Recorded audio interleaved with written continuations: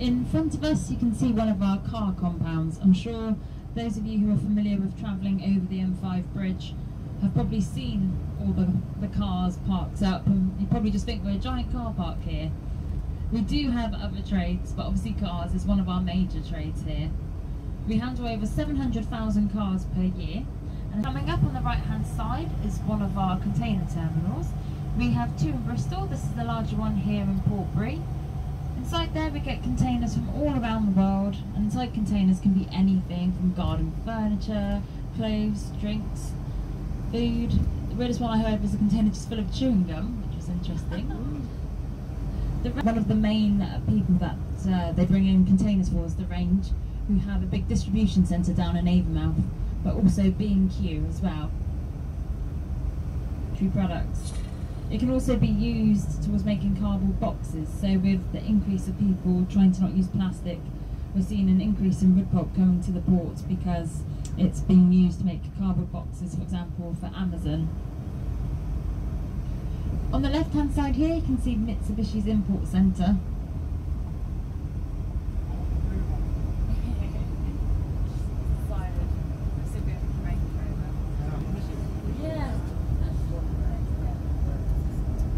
In front of us you can see our lock gates, and these are the largest lock gates in the UK.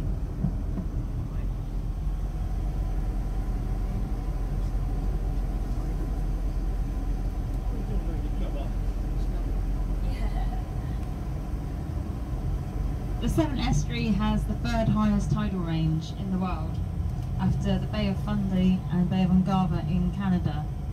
So we have to ensure that we maintain the correct level of depth within the dock, which is why we have. So it's over 30 years old, and it's French, and it's basically like a hoover, so it sucks out the mud that builds up within the dock and takes it back out into the estuary to ensure that we have the correct level of depth within the dock. On the far left, that's the Arklow Rover, I believe. Just going to double check.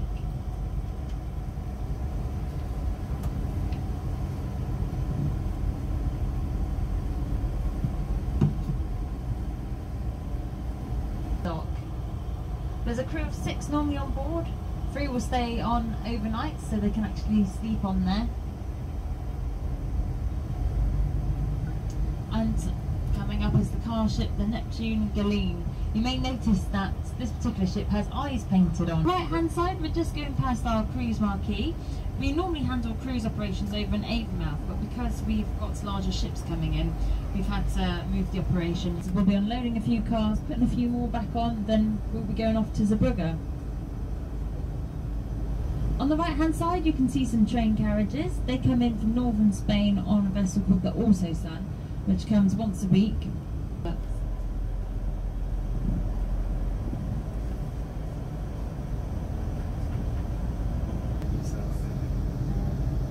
On the right hand side you can see some Fiats,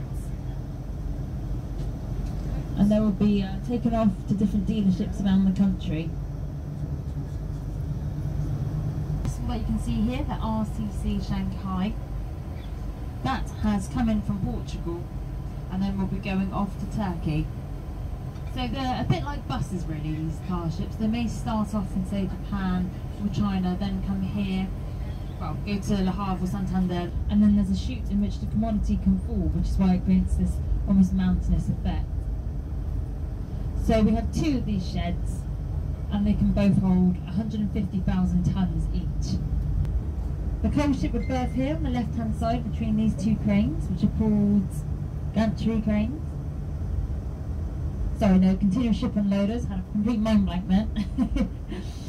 Coal is taken out of the hold of the ship and then put onto this conveyor belt, which is 6 kilometres long and runs underneath the River Avon and comes out over in Avonmouth. If you wanted to, you could walk it, not that you would because it's obviously very dirty and dusty, but I guess it's one way to beat the traffic on a Friday night.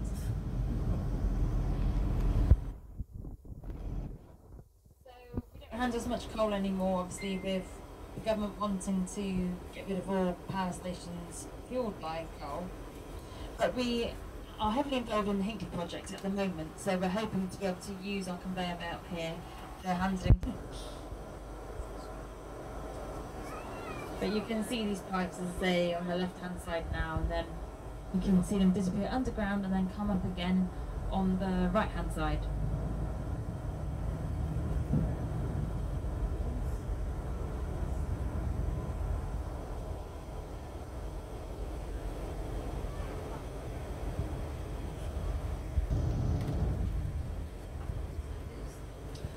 So we're just about to go underneath the coal conveyor again.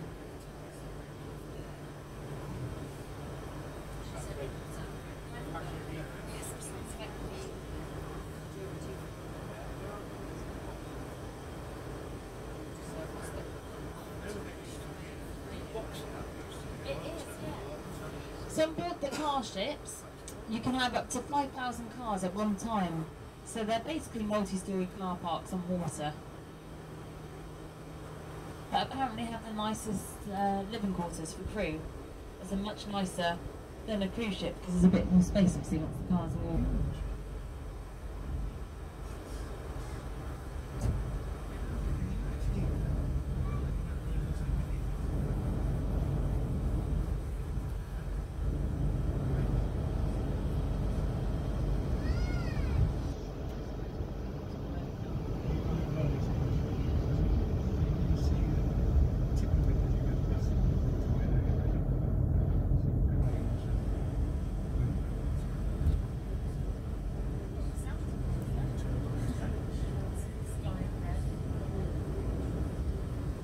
Back this way.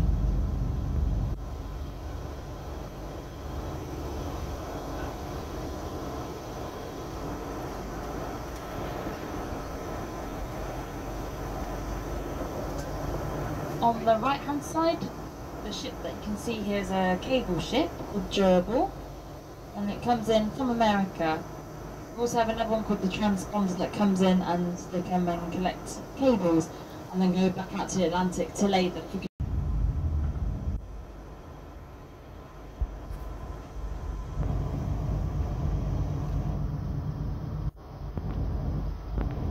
The older sorts of buildings that you can see, such as this one coming up on the right hand side, these are just abandoned buildings.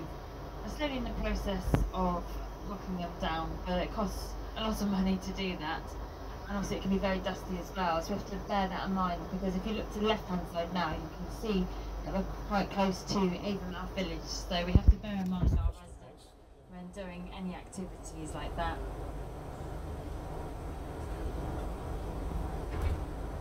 The conveyor belt that we're driving alongside, this is the coal conveyor that I pointed out over in Portbury.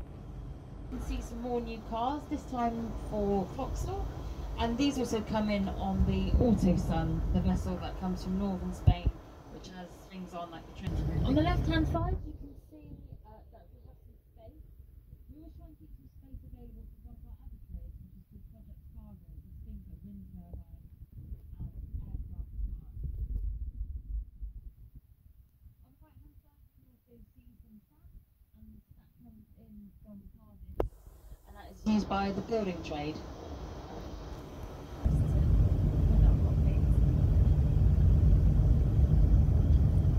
On the right hand side here, this is ADM milling, and they are an important part of the supply chain process in regards to making bread. So they actually mill the flour here on site. Occasionally they have to make sure that it meets their quality requirements, so they'll bake a loaf of bread, which I've been informed is the nicest tasting bread. On the left hand side you can see the River Avon, and you can also see over to Port.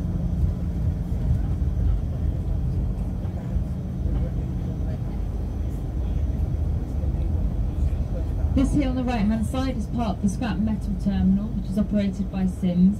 This is just bits of old factory here on the right hand side, and it might look like rubbish, but there's actually people bidding for those parts.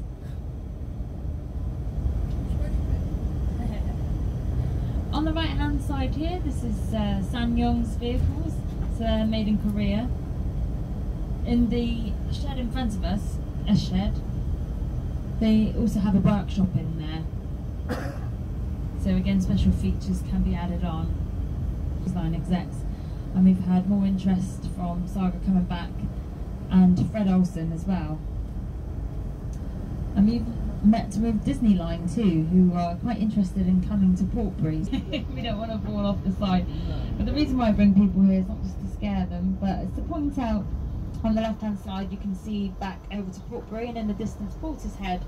In front of us you can see over to Newport, and on the right hand side you can see the Severn Bridge. All going to change, we're going to turn around. At the end here you can...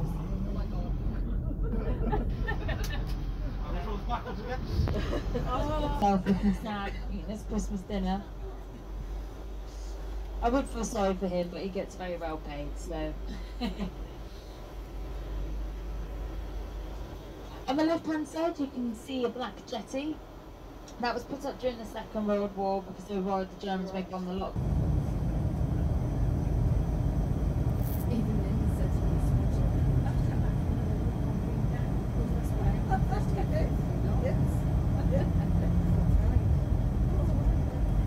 Bridge. It's a bit of a different view to what we're all probably used to.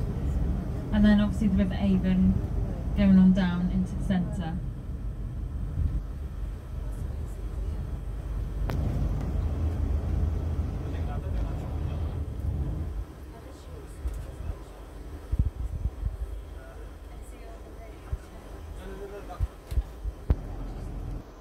So we can work out how much dredging that we need to do.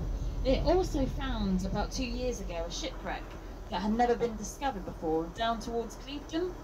So there was a ship called the Brunswick which was on its way to Bristol on Christmas Eve from Liverpool.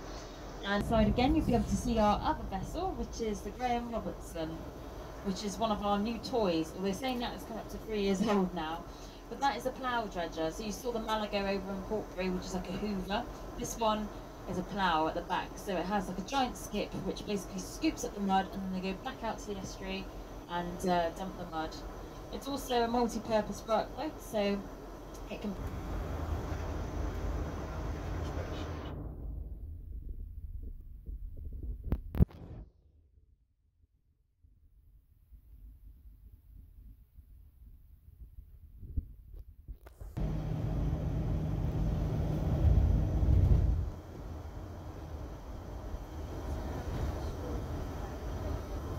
fertiliser and also grain. Down.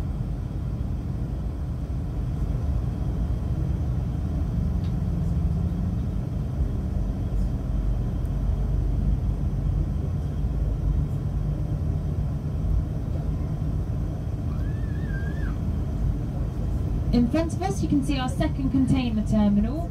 This is mostly for short sea shipping, so from Ireland and Spain. And here we handle containers which normally have things in such as wine, tiles and garden products.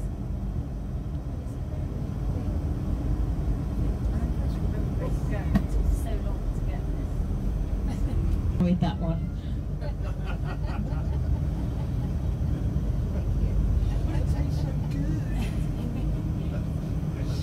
On the left hand side you can see some garden products made by a company called Enercon, but they're run by a Gloucestershire company called Ecotricity, and they're run just off a laptop.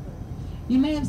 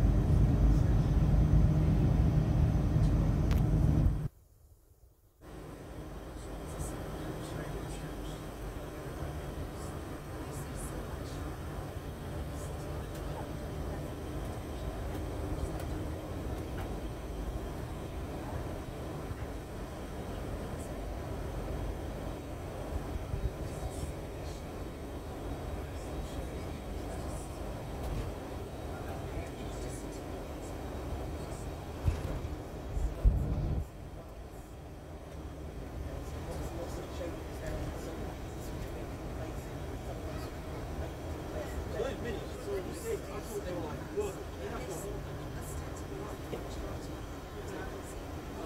a lot of work to do with the same car. No, they're actually...